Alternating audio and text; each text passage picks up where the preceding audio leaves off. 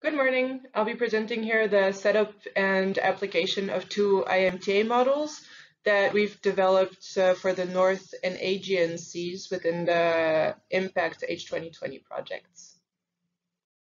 So many recent studies have been showing that cultivating species from different trophic levels in close proximity within a same ecosystem is a promising solution for the sustainable development of aquaculture. However, the benefits of IMTA will depend on its application scale and on the trophic status of the receiving environment. But by integrating our current knowledge of the different processes driving water retention times, nutrient and light availability, the dynamics of cultivated species, and their competition with other living species into numerical models, we can investigate the potential benefits and limitations of different IMTA setups. And it's with this goal that we developed here two far-field IMTA models for pilot sites in the North Sea and in the Aegean Sea. The North Sea farm is located 12 kilometers of the Dutch coast in the Rhine region of freshwater influence. That makes it a nutrient-rich environment that is subject to high current velocities. The farm is composed of 6 modules of 1 square kilometer each, and the IMPAQT pilot site is located in one of these modules where Saccharina latissima seaweed and blue mussels are cultivated. The second pilot site is operated by Chamley, a company that produces sea bass and sea bream for 35 years. It is located off the Turkish coast in a very oligotrophic environment that is more sheltered. The site covers an area of 15,000 square meters and is composed of 3 cages in which sea bass is produced and between which Ulva rigida seaweed and Mediterranean mussels are cultivated on ropes. The two IMTA models were set up using the Delft3D-FM suites. Their offshore boundary conditions for hydrodynamics and water quality were forced either by nesting them into larger regional scale models or by using public data sets such as those from the Copernicus Marine Institute. The two models simulate water volumes and fluxes, the transport and biogeochemical processing of different water quality constituents, and the dynamics of seaweed and shellfish within the IMTA farms. And these models can be used to assess the production yields of these cultivated species, but also to assess the far-field environmental effects of different IMTA layouts.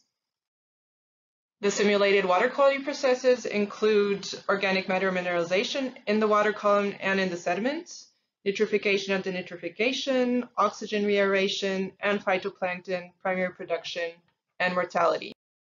Different modules are available for the simulation of phytoplankton dynamics, which can be more or less adapted for the simulation of different ecosystems. 2 additional modules are used in the IMTA models. The MAlg module is used for seaweed dynamics, and a dynamic energy budget module is used for the representation of shellfish, which also allows for the representation of feedback effects on the ambient environment. Fish production is not explicitly modeled, but is included as an extra nutrient load. The seaweed module was developed within the IMPAQT project and is based on a publication from Broch and Stakstad. It simulates the buildup of internal nutrient and carbon pools within the seaweed and the growth and decay of structural biomass. The size and the shape of the fronds is also calculated so that nutrient uptake can be computed in 3D. I'll go now more into detail into the setup and the results of the two IMTA models. The North Sea IMTA model covers a 70-kilometer strip along the Dutch coast. The grist cells are around 1 square kilometer each, which is about the size of a farm module at the North Sea farm. Model tests showed that at the scale of the North Sea farm, the little green rectangle on the map that just got circled, there is no visible limitation for seaweed and mussel growth within the ranges of production yield targets that we tested. And there's also extremely limited environmental impacts. That's why I directly jump here to the presentation of our upscaling scenario. In this scenario, we simulated the effect of co-cultivation of Saccharina latissima seaweed and mussels in 3 designated offshore wind farm areas that appear in yellow on the map. We assume that 25% of these areas is available for aquaculture, and in the scenario, each IMTA farm is of the size of the North Sea farm and has target production yields of 10 kilograms of dry weight per hectare of seaweed and 5 of mussels. We compared for a whole production cycle, seaweed biomass on the left plot and mussel biomass on the right plot, for the different offshore wind farm areas and in the North Sea farm that is plotted as a blue line here. And what we see is that offshore wind farm areas seem more fruitful for seaweed, which we relate to higher current velocities and higher nutrient through flows, but they're less productive for mussels due to lower phytoplankton biomass.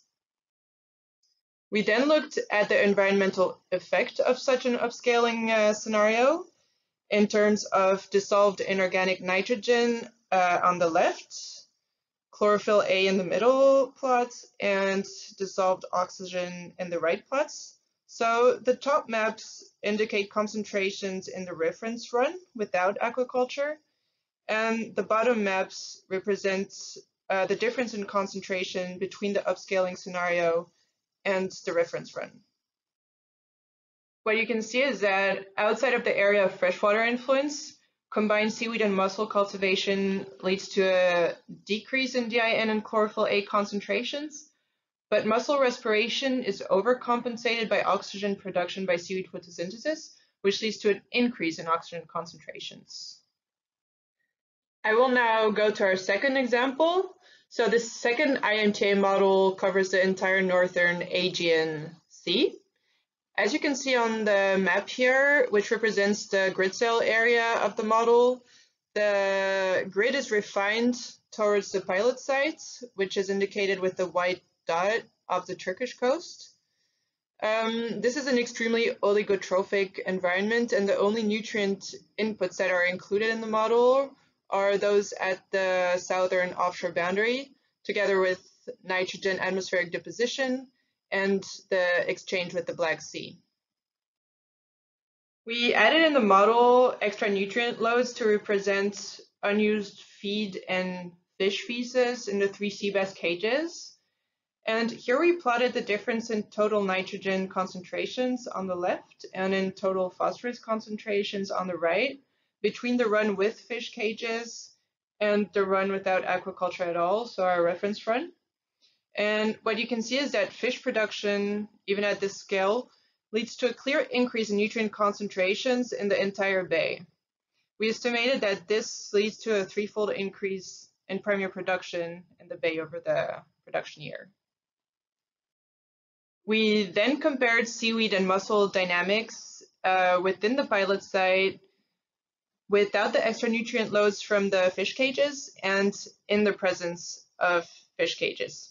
What the model shows is that the setup is not viable for ulva, which just decayed over the production year, even with the extra nutrient load from the fish. This could be solved by moving the ropes directly onto the fish cages, but the model grid would need to be further refined to be able to represent this. Mussels seem to not be able to grow without the extra nutrient load from the fish cages, but the full IMTA setup makes the mussel production possible. So I'll conclude on this, and I think these examples show that these models are valuable tools to study how ecosystems react to aquaculture and how produced species respond to an increase in competition or food availability. These models will benefit from future validation of the seaweed and shellfish dynamics, both in terms of production yields and nutrient storage dynamics. We also plan to include important extra processes such as feedback of farm components on water flows. And we believe that these will constitute important tools for decision support at the ecosystem scale, both for farmers and regulators.